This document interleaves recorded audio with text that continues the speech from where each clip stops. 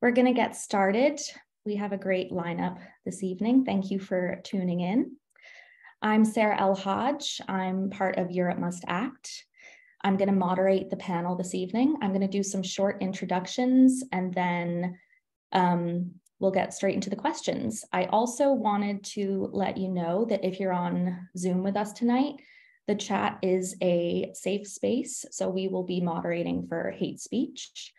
And also, if you have direct questions, please submit them into the question and answer section. And if we have time, we will answer your questions. We're also going to be sending a follow-up email tomorrow to everyone who is tuned in.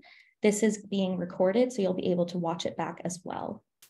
So as I said, my name is Sarah El-Haj. I'm a refugee support worker based in London, and I'm Europe Must Act's UK chapter focal point.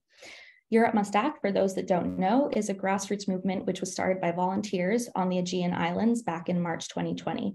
We now have chapters all over Europe, and we continue to campaign for fair and humane migration policies across the UK and Europe at a local and international scale. We're all volunteers, and we all have the same goal of advocating for people on the move. I'd like to introduce our first panelist, Parwana Amiri, who is an activist and poet. Parwana is an author, poet, and activist from Afghanistan. In September 2019, she and part of her family reached Moria refugee camp on Lesbos, Greece. She has now reached Germany. Her latest book of poetry, We Will Fly Higher, is created from her experiences and insights, shedding a light on the harsh realities faced by people on the move. I just want to check as well. Christian, are you hearing me okay? Cool. Felix Thompson from Calais Appeal is our second panelist. Felix is the Communications and Advocacy Officer at Calais Appeal, which is a coalition of 7 grassroots organizations working with displaced people across northern France. Previously, he worked at Code Your Future, a free coding school for refugees in disadvantaged communities, and coordinated humanitarian aid efforts at Refugee Aid Serbia. Alina Liapina sadly couldn't join us this evening. She is the founder of From the Sea to the City campaign. We will include some information about From the Sea to the City in our follow-up email tomorrow. And Europe Must Act is a member of From the Sea to the City, which is a great campaign. James Wilson from Detention Action. James is director of Detention Action. He joined the charity as its deputy director in 2019. He has worked in the refugee sector in the UK for 17 years, including 10 years at British Red Cross, primarily working directly with people in the asylum and detention systems. Detention Action provides emotional and practical support to hundreds of people held in immigration detention in the UK every year, and campaigns for the end to indefinite detention and fundamental reform of the UK's detention, deportation, and asylum systems. In 2022, Detention Action was one of the lead claimants in the challenge to the UK Rwanda removals plan, which Europe Must Act supported. Legal action, I meant we supported Detention Action, not the Rwanda plan. Legal action, which has so prevented anyone being removed to Rwanda under the scheme. Detention Action coordinates 2 lived experience campaigning networks, Allies for Justice and Families for Justice. And Christian Schmidt, who is also with Europe Must Act. Christian is an activist and Europe Must Act's advocacy and network coordinator. After volunteering in one of the camps on the Aegean Islands, Christian joined Europe Must Act in May 2020 and is the co-founder of the Europe Must Act chapter in Germany. As an activist and volunteer, Christian gained a broad knowledge about the policies and situation of refugees and asylum seekers in camps and detention centers in Europe and Germany over the years. He has worked with refugees and campaigned at different points in their journey, from the points people enter Europe on the Aegean Islands through to the regional reception centers in Germany, and finally to their own homes. He also is involved in campaigns against detention pending deportation in Germany. So we have an amazing panel this evening. I'm going to hand over to Parwana because we'd like to start this webinar with one of Parwana's poems from her latest book of poetry, We Will Fly Higher.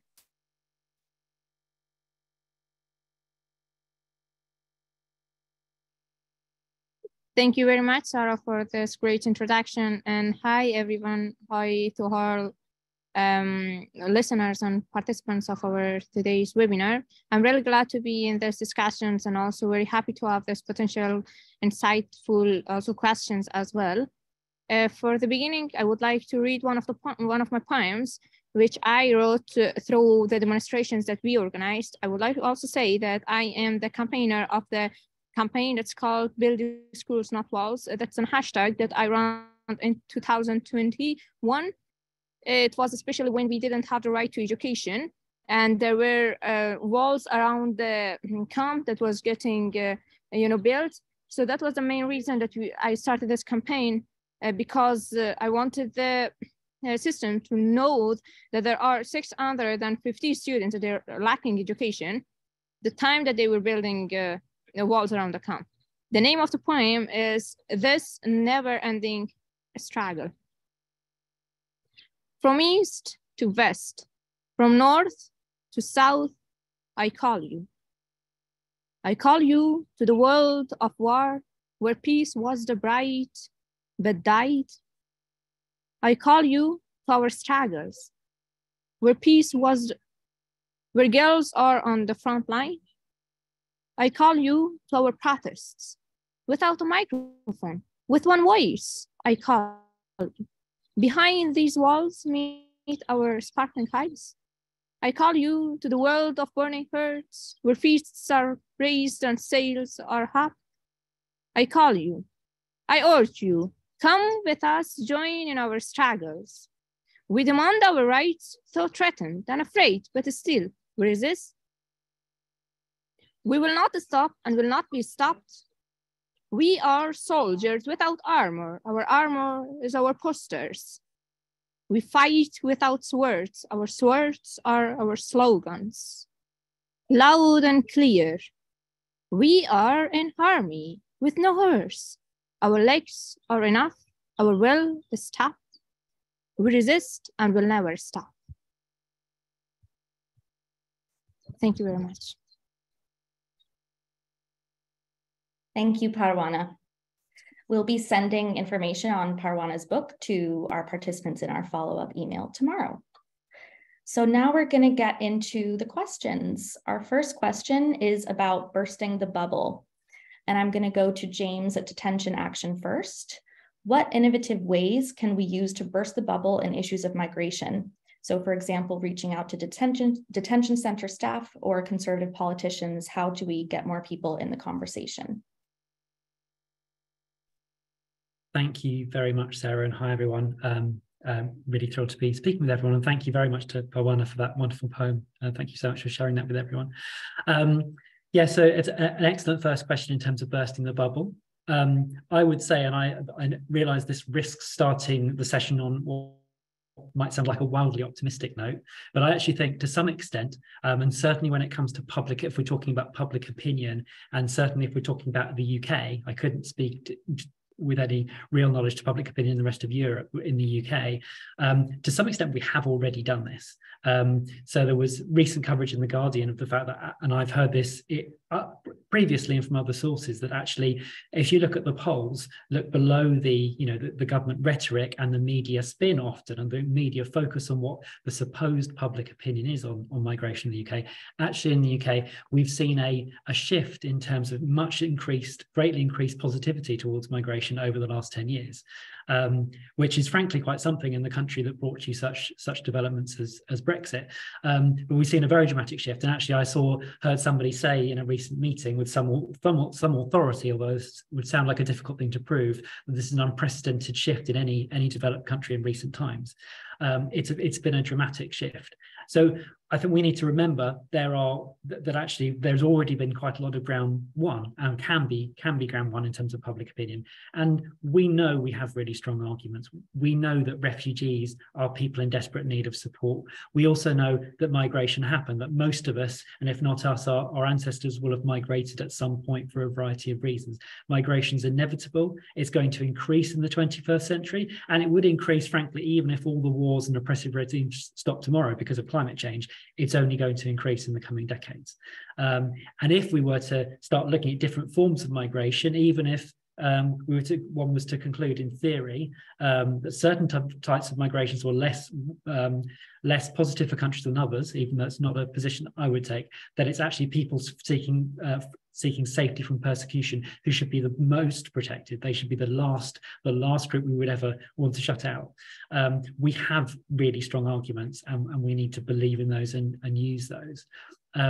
Speaking briefly on a more sort of granular level in terms of potentially conservative politicians, as you suggested in the question, this is something we've thought a lot about Detention Action. So I think, having said we need to have a big vision and be confident and speak positively in terms of migration, we also need to think about particular conversations and particular audiences. And there are ways of reaching lots of different audiences in a way that's consistent, but also nuances it. So, for example, when it comes to detention in the UK, yes, there's very strong humanitarian arguments and human rights arguments for why the current system is completely wrong and hugely damaging.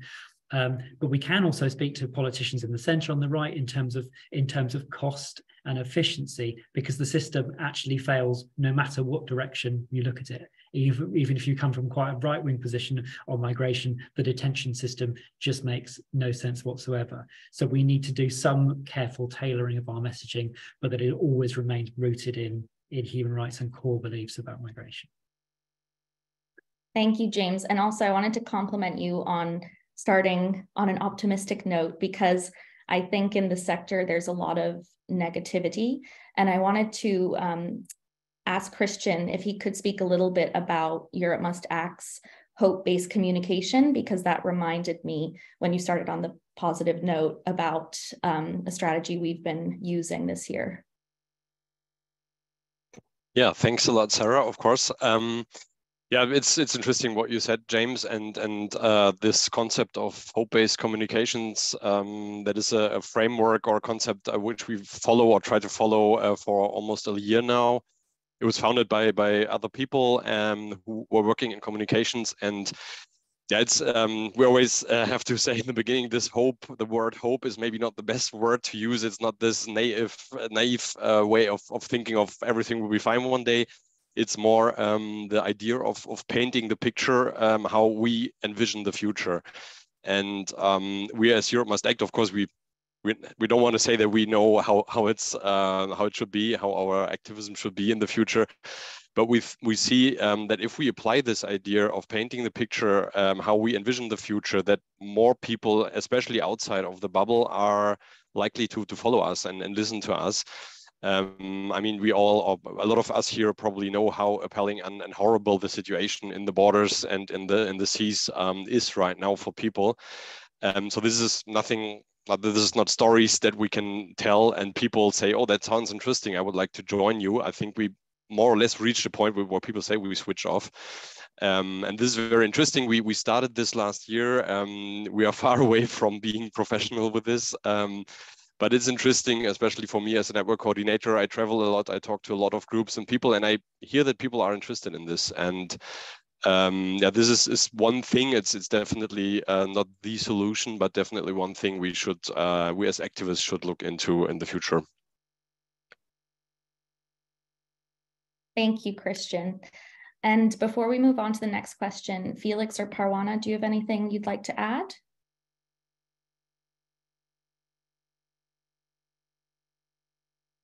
No? Okay. Should I go to the next question? Cool. So our next question is about making connections. So first I'm going to go to Felix. Why isn't there a link between on-the-ground NGOs and EU-level NGO/politicians?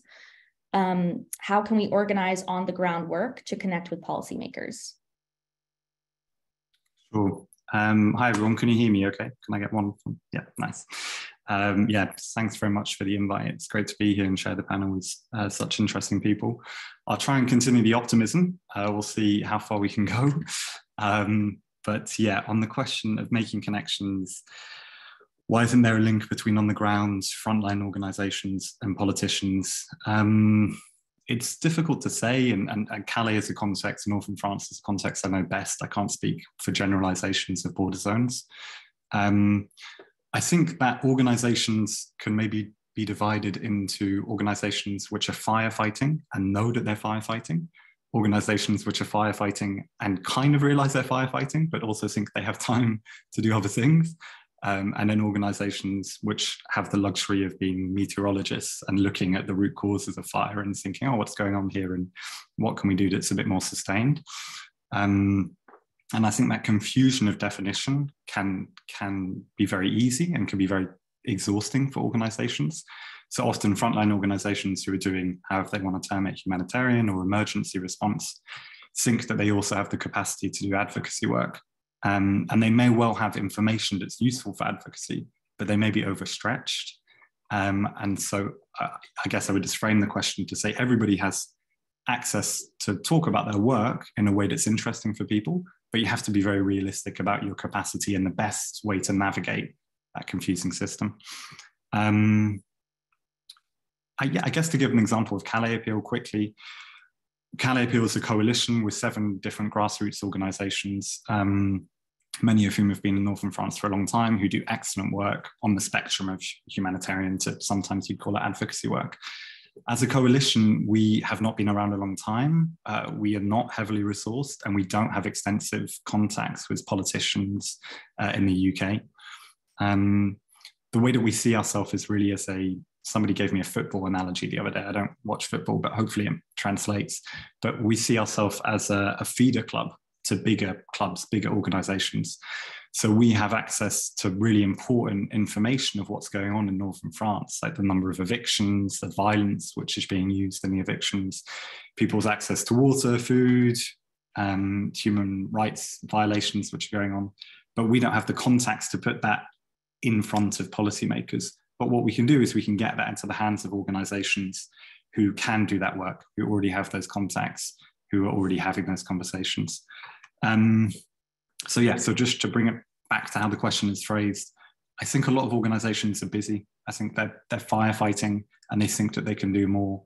And the way to start making those steps that certainly we're trying to do is to join coalitions, places like Together for Refugees, Cross-Border Forum, Europe Must Act, other platforms like that you can meet other actors who may well want to hear about what you're doing and have access to the data that you have that will be useful for their advocacy work. So I think it's a bit of a cliche in the sector, but making connections, building bridges, building coalitions, being part of them is probably the best way to say you may not be in touch with policymakers now, but you can at least get into that channel of communications. That was the way I understood the question, but I'm sure there's lots more to say. Thank you, Felix. And also, I think you're totally right. I think in any sector, I think different bodies need to work together. And what's great about Europe Must Act is that we have chapters in all of these different cities where we can compare and contrast asylum policy, and we're trying to work with more organizations as well. So I think that's really important. And Parwana, I'd like to ask you, in terms of connecting people on the ground with policymakers, what role do people on the move play in this debate, and how can this role increase? I think that's a very good question, but it's also a very wide question. I mean, I cannot find a specific answer for that, but I can definitely add some points that maybe it would be clear for you and audiences to have a clear answer for themselves. But I think people need to elaborate it themselves, because it is not the same in all the countries, especially it's not the same in margin of Europe than the center of Europe. It's not the same in UK or in Italy, it is all different. But I can totally say that the first point is that how easy is access to information for the people on the ground. The first time that they come, they don't have access to information. They don't know where to refer to. They don't know whom to trust to. And also they are afraid of talking about the condition, for sure. So I think making a very safe space for refugees to express themselves, to talk about the condition would be a good solution. Because in the first, step, we want to make this connection stronger among people who are in trust and also people that they can trust. The second step can be on how to give the voice to themselves. I have seen that refugees and displaced people have been represented in many ways. I think this needs to be stopped. At least this needs to be stopped by the NGOs, organizations, and also initiatives that are advocating the right of refugees. This means that in any bird, in any discussion or conversation that there's an issue about refugees, there need to be at least one refugee present there. This needs to be happen. I think this is the time, and they already. I think they have proved enough that they can share their voice, particularly if they experienced it and they passed, the journey. And the second one is, how can unaccompanied minors that they are on their journey be able to talk about condition, or I can say to express the situation without being afraid of getting detained. This has been really limited for unaccompanied minors. The fourth one is, how can legal information and legal support be given to refugees that they are specifically in the detention centers? And this means that they shouldn't need to be present in the office or wherever it is, but they should be able to do it even online, learn it as well. And the fourth question is it really necessary for the information to be in the original language of them in order for them to be easier to understand? Or this need to be kept originally as in English? I don't know how, how close am I to the question that you asked? I hope that I didn't go really, far away of the question, but I want to say that, being an activist myself, and I can say that I was the first activist in the margins of Europe in the biggest refugee camp, at least the first female activist. And I saw that there's a lot of interest of young people that they want to be in this route and they want to start themselves, but they are lacking the support, the legal support, especially because they don't know what will happen if they will get detained by the police if they go to the street and they demonstrate. They don't know what would happen to their asylum apply if they would get detained because of talking about the condition and circumstances, or providing the proofs. And also they don't have this connection with the Solidarian people, with local people. This comes again on lacking support, and also hearing lots of rumors and lots of informations, and also that some of them are really proved that it's really easy for the for countries that there are not so much mentorship on their legal system to detain the refugees or to question them or to make anything that they want to their asylum apply. So for refugees to become activists, their first shelter, the first thing that strike them is their asylum apply, which should be a safe space for them to talk, as well wherever they are leaving. Yeah. So I think there could be also other points and also other solutions that can come from our webinar, but I think these are coming from my experience, and I think the things that I have elaborated, having the experience myself. I think that's great, especially I wanted to ask you as well, because I think some asylum seekers, when they're in either camp or detention center, they want to, as you said, become activists, but they're worried about where they might end up, but also worried about what might happen to family back home if they're from a place like Syria or Afghanistan. So having to be careful with your name and the way you present information. Have you noticed that in the camps as well?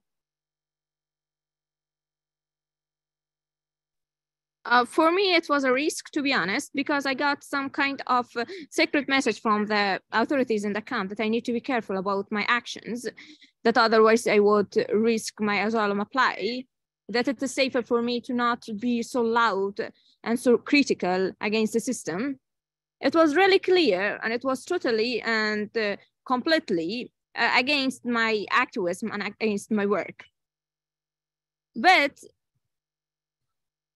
I had this chain of people that they were always connected with me, and they were always, giving me the alternative, the strategy and the solution that no matter how, how strict I go ahead, but there are such kind of a legal support behind me. So this really made me to feel reveal and to go on and to continue and to even make it stronger. And also by taking more people and, holding more hands and also trying to engage more young people to be in my side, this became much difficult for the authorities to stand against us and to stop us.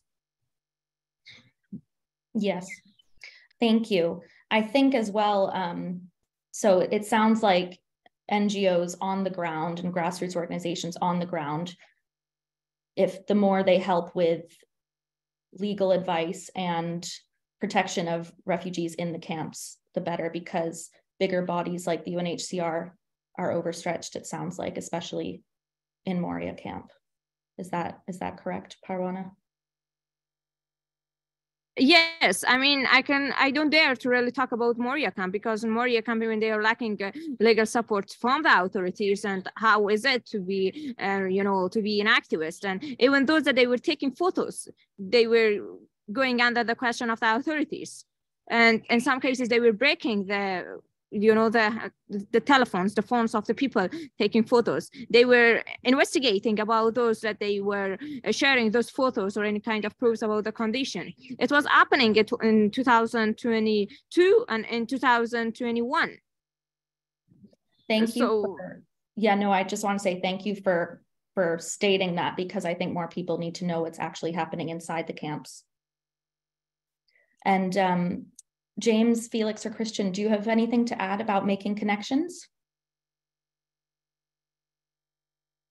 Sorry, James, go ahead. Sorry, thanks, Sarah. Just a really quick point, although this might stray slightly into the next question. But this is, we're not primarily a grassroots organization, but just thinking about reaching politicians, whether that's national politicians or indeed, Europe-wide politicians. I think Felix makes really important points about thinking about different, what kind of organization we are. There's lots of small organizations, and it's important for every organization to realize it can't do everything, and to think about the role that it plays. But I think in terms of reaching politicians, we need to go through a process, firstly, of thinking really carefully about who we're trying to reach and if a conversation is actually possible with them. There are some politicians out there that we're just never going to persuade, and it's all, frankly, not to undercut my own optimism too much, but it's simply a waste of time trying to engage with on who actually there is a conversation to be had. And then secondly, while we're talking about the latter group, about conversations where there is a prospective conversation. So for example, in the UK at the moment, right now, I wouldn't make predictions, but it's looking fairly likely there will be a centre-left government or coalition after the next election, and we can look forward to that, and that's going to be a government that we are likely to be able to have more conversations with than the current one. That's from a low bar, but there is more prospect of positive engagement. But we do need to recognize that collectively and individually, that's not going to be quick and easy to do. It requires huge amounts of capacity. Every now and again, you get a moment in campaigning where a moment or an event or an image has a huge seismic shift, but most of the time it's hard going. It's one difficult conversation after another of, in this case, persuading politicians why migration should be one of their big priorities, and then the kind of changes that we want to see. There's unlikely to be a quick solution to that. So we have to collectively think about how we have the capacity for really careful relationship building and work. Thank you. And Christian? I wanted to make 2 points. One very quick point, adding to what you said, Parwana, that also especially the closed camps, especially in Greece, intensify and make this problem even bigger, because it's, on one hand, people cannot leave these closed camps and cannot talk to other people, to journalists, to politicians, and on the other hand, it makes NGOs leave because they don't have access to beneficiaries, so they leave Samos, Lesbos, so there's less NGOs, and people cannot leave the camps. So just to keep this in mind, that this is a strategy by leaders, by European countries across Europe. And another thing, more on the other hand on the other end, is that is something we see, because Europe Must Act is actually trying to fill this gap between groups on the ground and and policymakers in Brussels, for example, if we speak about the European Union. And we were looking into this a bit more detailed in the last month, and what we feel and hear is that there's also a complete different understanding of activism. So there are NGOs, for example, in Brussels, that exactly know how to influence policy making, but they have a complete different kind of thinking because, of course, they know they get involved with the people who, in the end, write the policies, and that's a complete different mindset than, for example, Felix, the groups in Calais who struggle with evictions every 2 days, or not themselves, but with providing support for people who get evicted every 2 days. And this is where we, as Europe Must Act, think that we need to really try to fill or build this bridge that Felix was already mentioning, with regards to just what Felix said, connecting people, getting to know each other, but also with regards to language. Like when someone who is on the ground says something, how do they have to say it so that someone in Brussels actually understands what they mean, what they talk about, and in which form? Like, do they need a database? Very concrete questions, a database, a testimony? What really helps policymakers in Brussels, for example, or also in capital cities across Europe? Thank you. And before we move on to the next question, does anyone have anything else to add? I would add something really briefly, if it's possible. I think I wanted to also add something about the NGOs. I noticed that people on the ground, they're losing their trust on NGOs, because in many cases, especially those that they were doing activism, they were asking for support, or they were asking for sharing of information or talking about the situation, but the NGOs were denying that. And of course, it's not something that NGOs want to do that, but something that authorities are limiting them. And from the state, there are specific limitations for NGOs that they are working specifically on the closed camps or in margins of Europe or in the center of Europe, but in the detention centers. So they are limited. But in any, in a way, they need to also talk about this limitation. This need to also be like NGOs need to be advocated, I can easily say. Because if they cannot go, beyond the limitation that they have, then the place that they are acting, it seems that they are supporting the situation. Because they cannot talk about the truth, they cannot bring the reality, but they need to continue their actions. But what does it mean to act in a detention center when you are not able to advocate it? Thank you. I agree. And I'm just going to answer one of the questions we've been asked by Chris from Brittany, who asked what kind of local initiatives can people do in their own areas? And I would suggest, I don't know about everywhere in Europe, but if you have in the UK, for example, I would go to your local council and ask about local initiatives for integrating refugees, whether that be community language classes or what kind of initiatives your council has in place. And if they don't have anything in place, that's a great chance to bring that to that community. And it differs from all over the UK. West London is very active in refugee integration. Same with Islington, but it's different in each borough, and boroughs are definitely lacking. And I think in different European cities, go to your local council or the equivalent and see what they're doing. And if they're not doing anything, that's a great space to get involved. So thank you for that question. And so our next question is about presenting evidence, which James touched on a little bit. I'm going to go to Felix first. So many politicians tell us that harsher borders and policies reduce migration. What evidence should grassroots organizations give to policymakers to refute this? Yeah, it's a great question, and we've already covered quite a lot of ground on it. So I'll try not to repeat myself. I also won't lecture you about why deterrents don't work. I don't understand that to have been the question, to give a case study of why what we know in northern France, we're seeing deterrents not work. So I'm not thinking about specific evidence. I am going to repeat some things. I think Christian, go ahead. Is that right? Sorry. Yes, some messages need to be repeated. Yes. I think what Christian said about this kind of role of interpreting evidence and data, and basically using the right arguments and the right ways to the right audiences is basically the name of the game. Different people have different positions on that. There will be red lines that some people don't want to make in terms of arguments. As James said, there's difficult language to use about these notions of deserving or undeserving, and they're conversations that people who set the kind of media tone are able to do, and we have to decide how we want to engage with those. But I think that role of interpreting data and getting it into the right hands is really, really important. So again, it just goes back to, I think, my earlier point about really understanding your organization or your individual activities or the groups that you're involved in whatever form you're doing activism, and just knowing, like, who are we? What do we do? What's our mission statement? Why are we unique?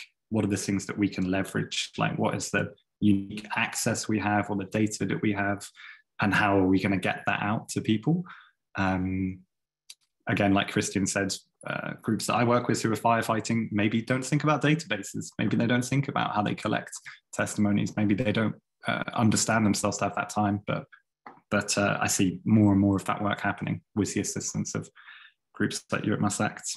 I guess just to question the question a little bit, like it says, what evidence should we give to policymakers? That's part of the thing. The other part is, again, changing public opinion and just discourse, because they do respond to discourse. So you can also set the tone that way.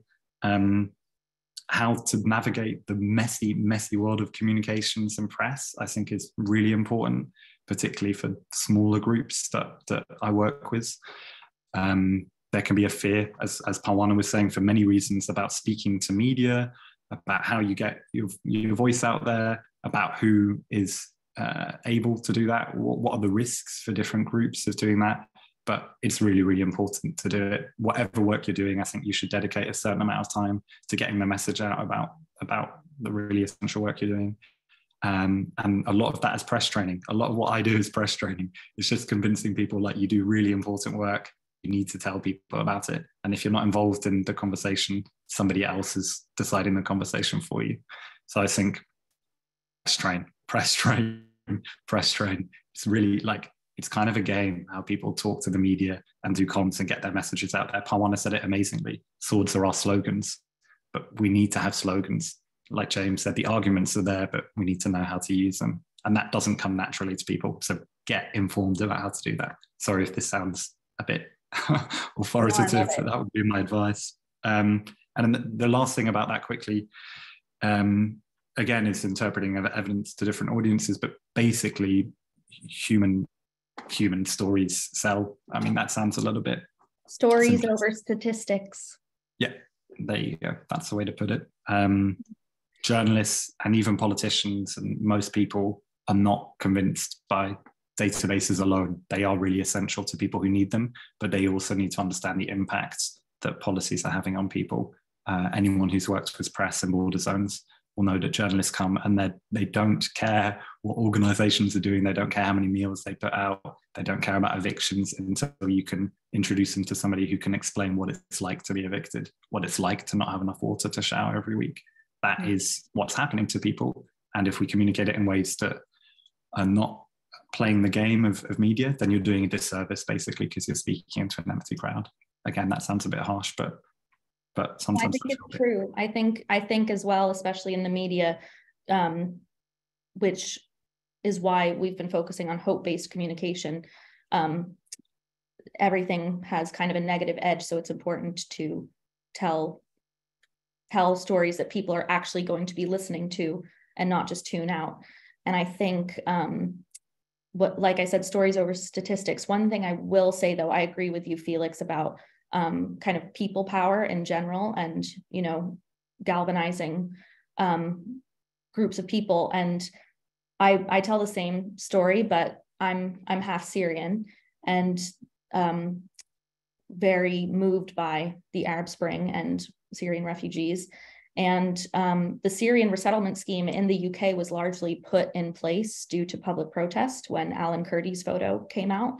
And crowds came out and really protested what was happening and, wanting to help refugees. And the Syrian scheme was put in place, and it had its flaws, but it was put in place largely due to public protest. And I think people need to come together more to protest the rights of asylum seekers, because it's not just Syrian people and things are still happening. And there's so many things we should be protesting, and it needs more voices. That's my little interjection. And James, this is a question kind of specific to the UK. Do you think going against the Refugee Convention in the illegal migration bill will have a knock-on effect in other countries due to illegal laws in the UK and some EU member states? Thanks, Sarah. That's a really good question. I mean, I think it could potentially. I mean, the short answer would be I hope not. In terms of having encouraging other states potentially to follow on a similar trajectory, but I fear that that's certainly a real risk.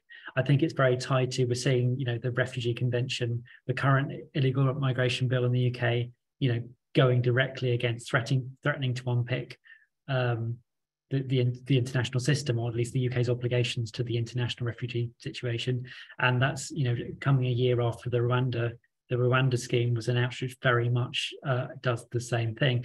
It's very encouraging that so far the legal action that we were initially part of has, so far no one has been removed to Rwanda under the scheme, but it still goes through the courts, the battle goes on, and unfortunately there's the risk that even if Rwanda as a scheme never happens, that another partnership signed with another third country or territory.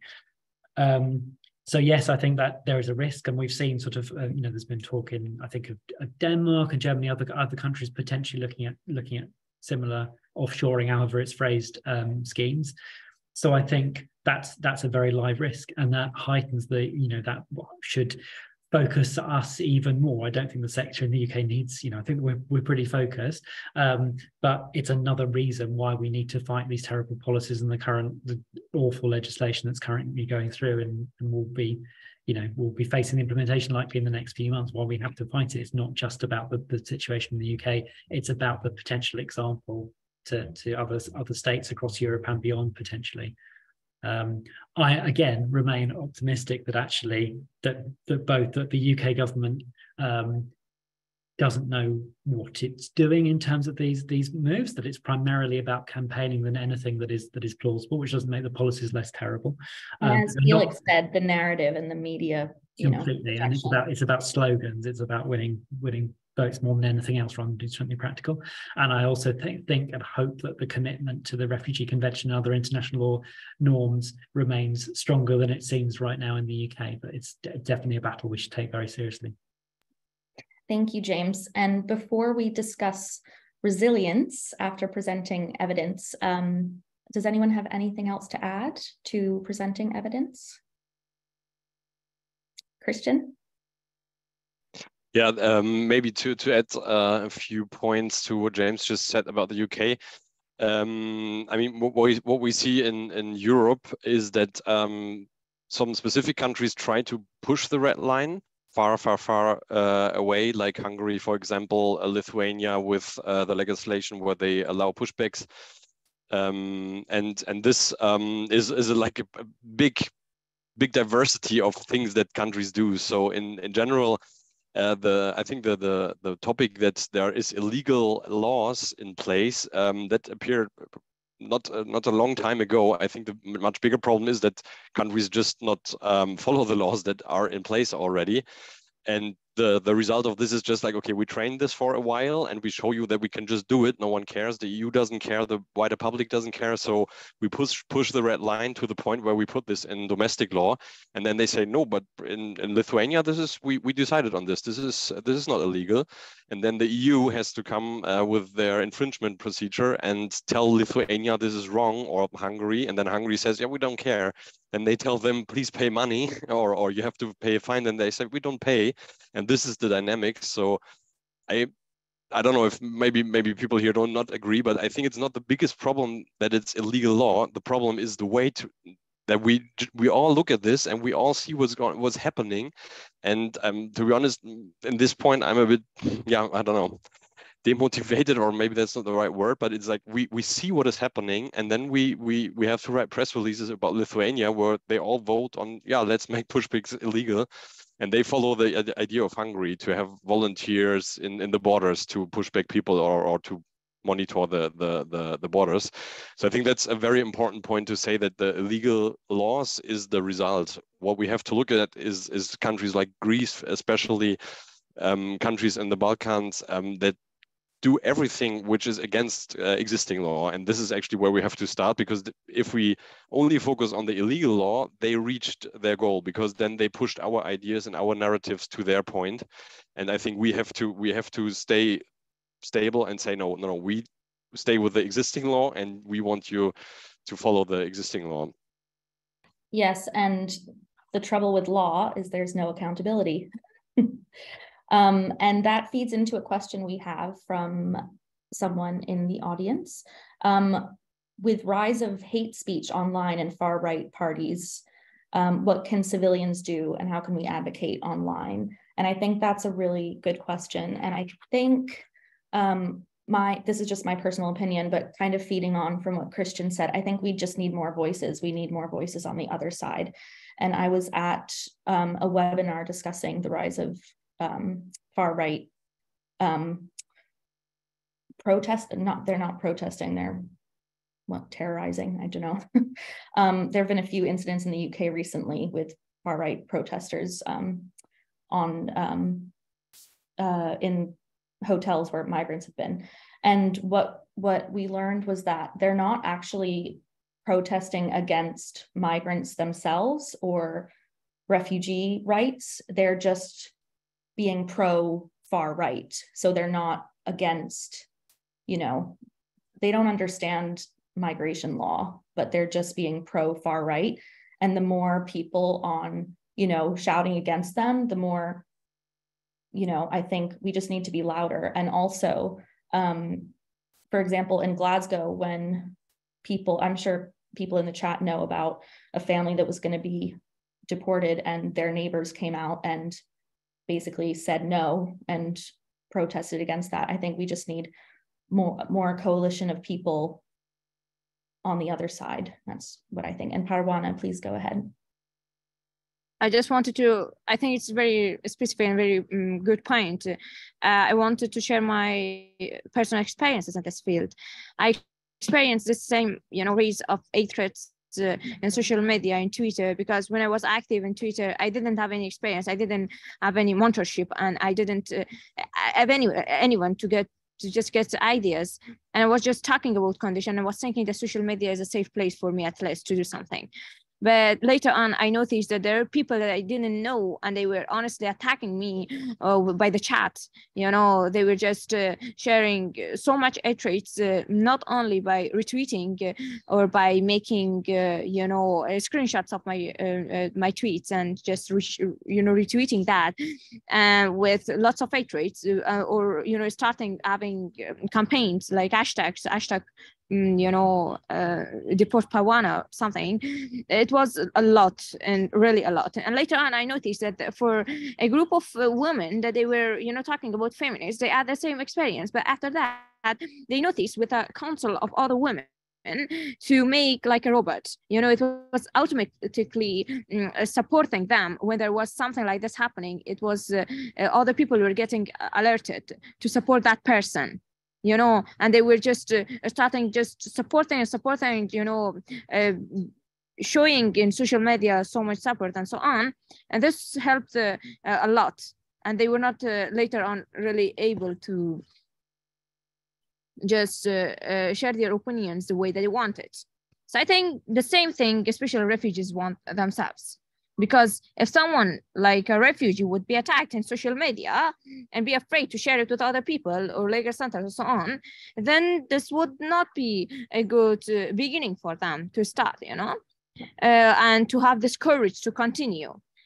So I think this needs to be taken account, and this needs to be, I think technically there is a solution for that, but I don't have it. We need to ask others about their experiences.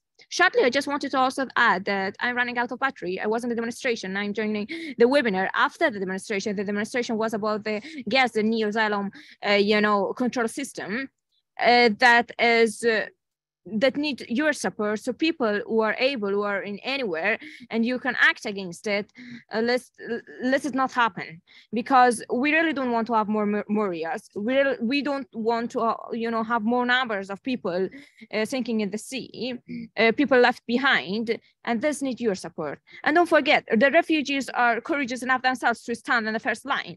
But the only thing that they need is to have, to get this trust, to have this chain of solidarity people, and to get this engagement and this courage to stand and to have your own voices. So you can be that, and you can support the voice of refugees who are in the front line. Thank you very much for listening to this webinar. I really wanted to continue that, but I think it's. Thank you, I really didn't want to say without goodbye. And good luck at the demonstration. Thank you so much. Thank you. I really appreciate it. And we'll be sending all of Parwana's Instagram and her books and how you can keep in touch with her in our email tomorrow. Thank you. Thanks, Parwana. So have a nice evening, and thank you again. Thank you. And that feeds perfectly into resilience, which is our final question for the panel.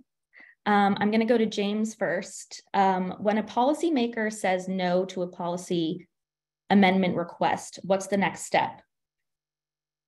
Just really quick. So in Europe Must Act, we did a lot of template letters to councils and MPs.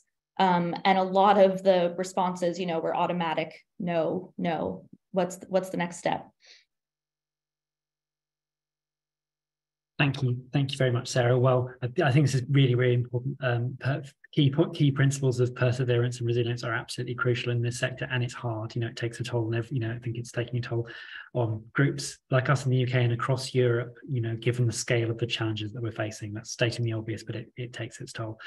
I'm conscious of time, but 3 really quick points. Firstly, I'd say that generally it's worth going through a process of discernment and thinking about what particular policy we're trying to change, and not going into the trap of necessarily thinking we must push this particular policy or this particular change as the only route, because it's rarely the case that a particular policy change or tweak is the key to everything. I think we all have a vision that's beyond that. We're trying to achieve specific things for the people that we work with and that we represent, but I think all of us would have a very similar shared vision of what Europe should be like in terms of its approach to migration and refugees, and that's a big picture thing. It goes beyond one particular policy, stating the obvious.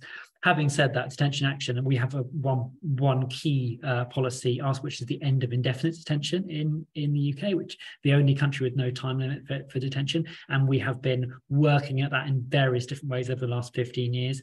Over the last few years, we turned that into a piece of legislation. We took it beyond. It's important that the 28-day time limit is a slogan and that it's a widely supported campaign, but we've taken that into legislative language, worked with lawyers to turn that into a realistic proposal, which we think would try, if it came into law, and when it comes into law, would transform the picture and vastly reduce people subject to immigration detention. So far, we've tabled that amendment to several immigration bills, always under Conservative-led governments. So there is a reality about whether it's going to get through. But we have almost got there a few years ago when there was a hung parliament, and we have a core faith in the robustness of that legislation. So it's not something we keep reviewing, but we are going to keep bringing back.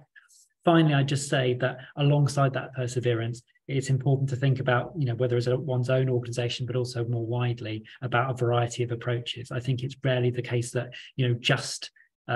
if anything, just grassroots activism might sometimes be the key, be enough, but certainly it's rarely the case that just parliamentary work or just strategic litigation or just public or online campaigning. We need to think about all the approaches and what's going to work at a particular time. Hence, for example, Detention Action, working with other groups to bring strategic litigation around Rwanda. That wasn't something where there was no legislation or no new legislation supporting that. It was something we're going to have to go into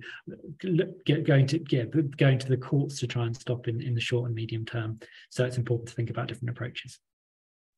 Thank you. And Christian and Felix, do you have anything you'd like to add when you hear no from policymakers? And question for everybody. What practical results have you seen that show our activism work is effective?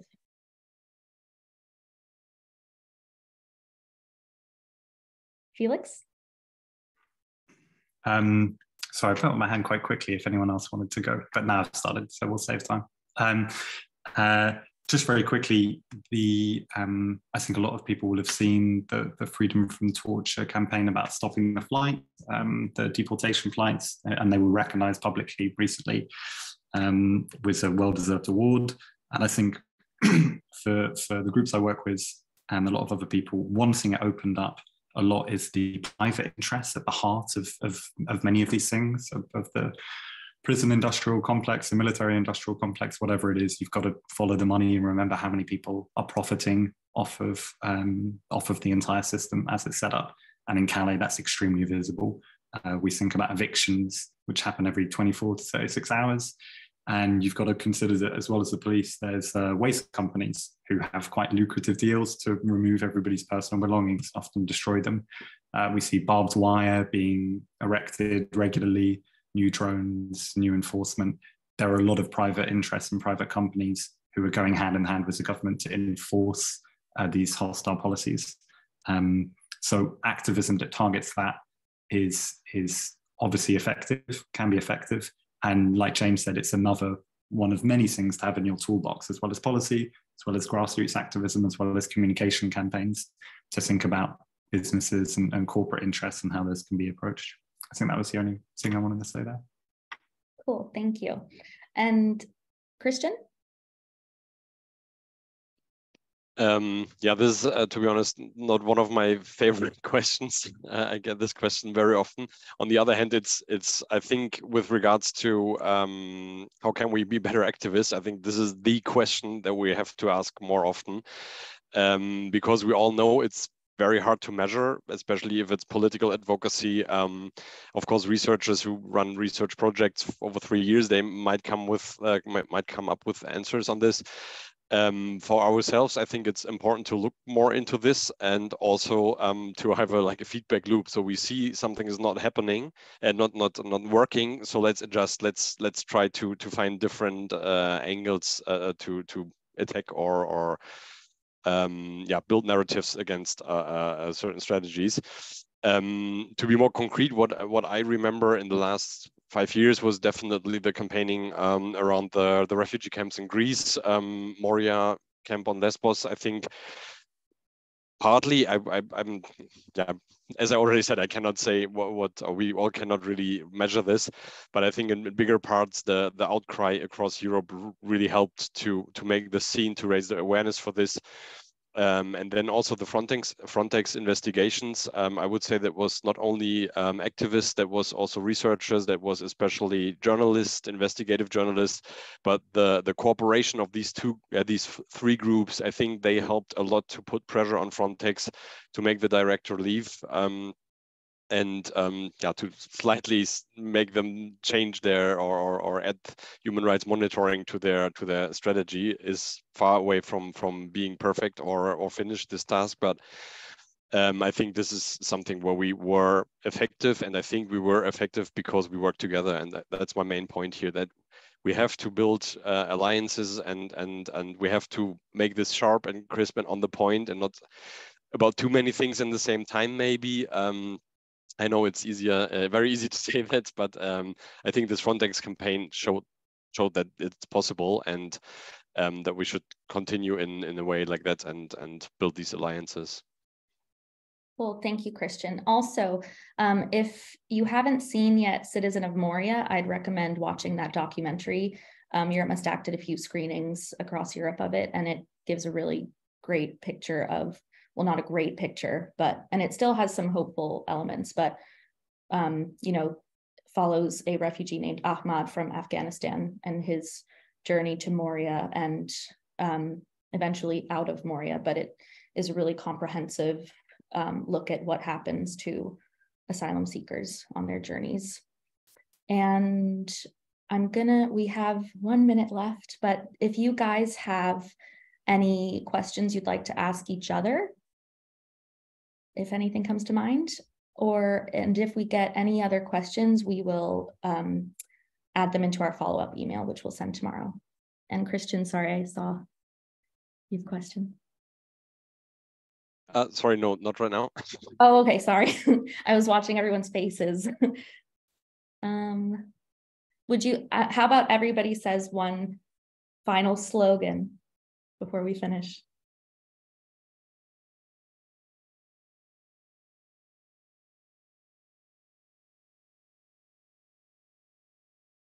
Should I go first? That would be nice. I'm gonna do an old, it's old but faithful. Say it loud, say it clear, refugees are welcome here. Should we end with that? End with a cliche, but it's true. I mean, I could say maybe a few words. I'm very bad in creating slogans in 1 minute. But what really is in my mind these days is we activists, we face a situation that was created by politicians and leaders across Europe. And we are here spending our, what is today, Tuesday evening, discussing things and discussing how we can explain this horrible and appalling situation where people die in the borders. How can we explain this to people across Europe? And this is something which, again, I don't have the final answer to, but I think we need to find a way to make this more clear and maybe boil it down to this point and say, do you guys actually know what you are doing? This like really put it together in one point. I know we all have the details and we all have this evidence, but we see that it's very often not working. So this is a bit my point, or maybe also a takeaway for people tonight. How can we make this more clear and use framing and make this clear to everyone that this is not how we want to live in this world, and we don't want people to be treated in the way we treat people right now in the borders across Europe. I think that's perfect. Thank you, Christian. And thank you, James and Felix, for logging in with us tonight. And thank you everyone for who's joined us today. Just looking if there are any more questions. I think we're good. Thank you so much for joining this webinar. It's been recorded. If you'd like to watch it again or share it with your friends, please do. And we'll be sending an email tomorrow, as I mentioned, with our panelists' information and answers to a few more questions. And thank you so much and have a good rest of your evening. Bye, thank you. Thank you so much. Thanks all.